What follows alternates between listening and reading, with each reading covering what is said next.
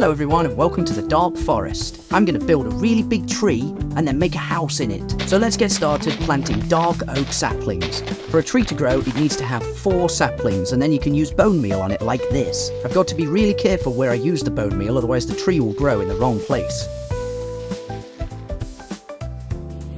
But once it's finished, I get an absolutely massive tree, and I'm going to use this as the foundation for my house. I feel it's a little bit uneven around the sides, so I'm going to fill it in with dark oak logs to make it look like a full tree.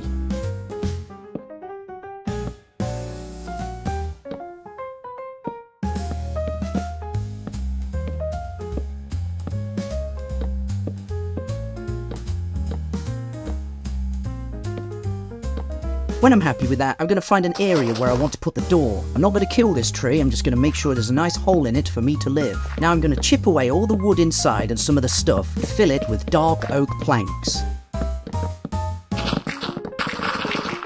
Then when that's finished, I'm going to build a staircase downstairs to my bedroom area. I want to live in the tree, but I don't want to be on the surface because I don't think it's safe, and there's not enough space for a bed up here. So I'm going to remove all the stuff on the edges and put my staircase in.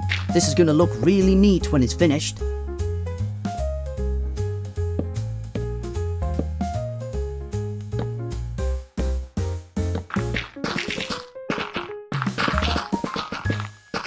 And then start working on the underground area. It needs to be a little bit bigger down here because I want to have a really big bed. And maybe a plasma TV and aquarium because you know I'm living a life of luxury down here. It's a little tricky to get the dimensions exactly. I think this is too small, so I'm going to make it a bit bigger for a bigger bed. I don't want to sleep in a tiny bed. It's got to be fairly big.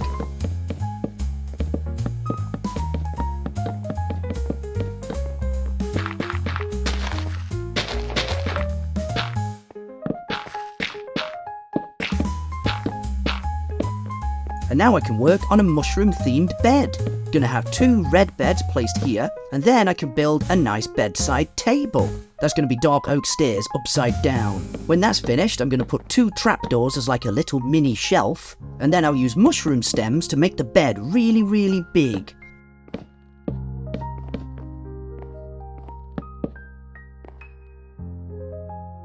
Pop some red mushroom blocks in the middle and expand the bed a little bit. That looks really, really good. So now I'm going to put some carpets on top to make it look like I have pillows and a really big fancy red quilt.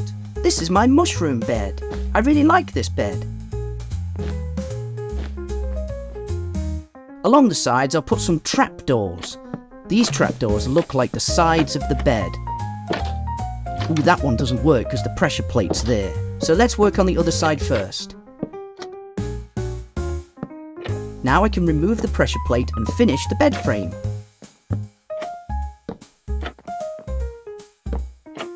I'll put 8 bookcases behind my bed because I like reading. And then I'll put 2 plant pots with mushrooms in because this is the mushroom bed. Pop a lantern over there and on this side. Remove that one. And then I'll put some nice jack-o'-lanterns on the floor for extra light. Behind me, I'm going to work on a really big TV now. Who doesn't like to watch TV in the bedroom?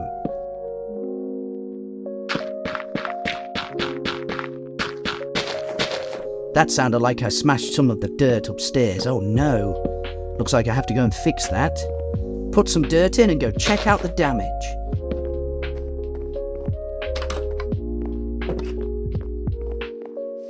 Oh no, my bedroom is showing through. What I'll do then is put some dirt here to hide it.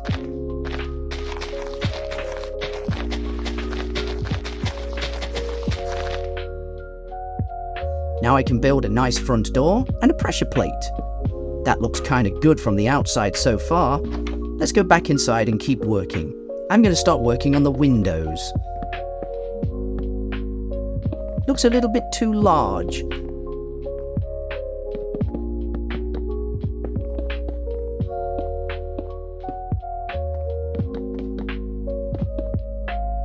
And I think there might be too many windows. I want to keep it a little bit secret. So I'm going to use logs to fill in this window and then check from outside to see how this one looks.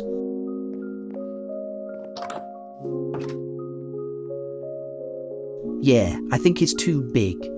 So what I'll do is hide that a little bit.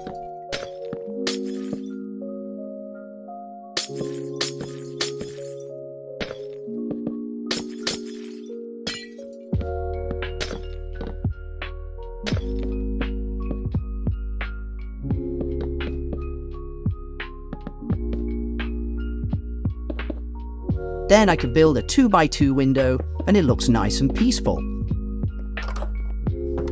Put trapdoors on the side to act as shutters. If it gets windy or rainy, I can close those. Well, I can't really, but it does look good.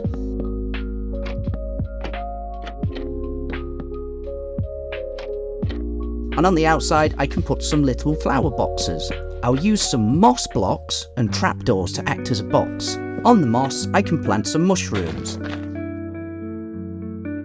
Now this side is a little bit funny because I can't really show the wood underneath.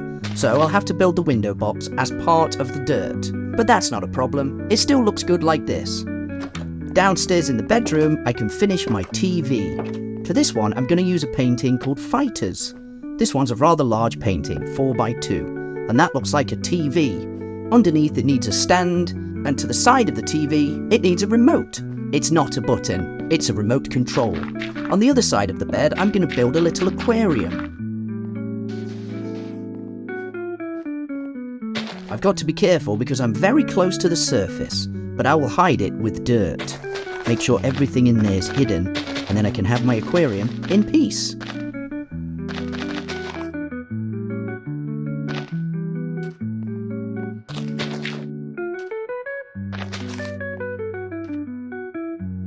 Block it up with planks, make sure all the dirt is hidden, put one final grass block up there, then I can build the aquarium. I'm going to put some sea lanterns in first. 3 looks like it's too many, so I'll remove that one, and then I'm going to add red coral. When I add the red coral, without the water it starts to die very quickly. It looks kind of cool as dead coral, but I want to have this more of an alive fish tank. So I'm going to put a glass window up. That doesn't look right, I'll use dark planks instead. And then add some water to the tank.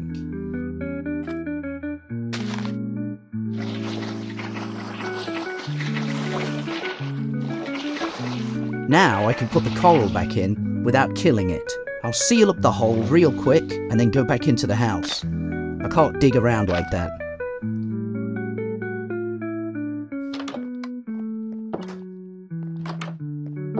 Oh, now I've got to get back into the aquarium. What should I do? No, well, I'll pop the glass. Let's get in there.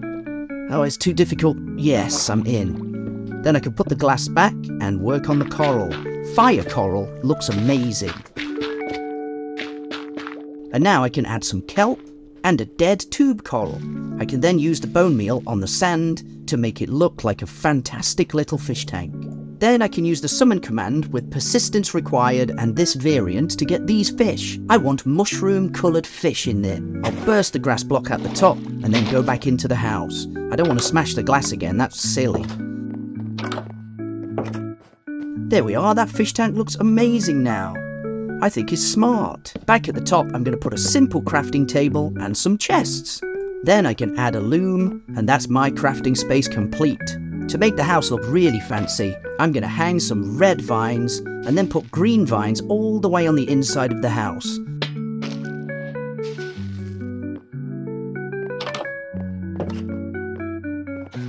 This looks really natural. It's going to fill the house with insects in the summer, that's for sure. But I like the look of it. It looks smart and kind of like a smart witch's house.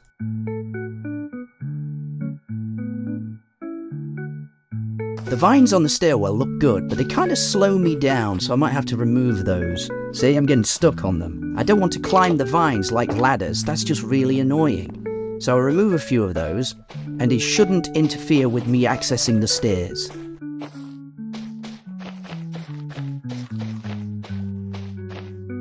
I think that looks really, really smart. On the wall of my crafting space, I'm going to add this simple painting. It's called Meditative, and it's a rose. It looks really good for my smart house. Back on the outside, I'm going to build a little pier for my boat. Nothing too complex and nothing too fancy.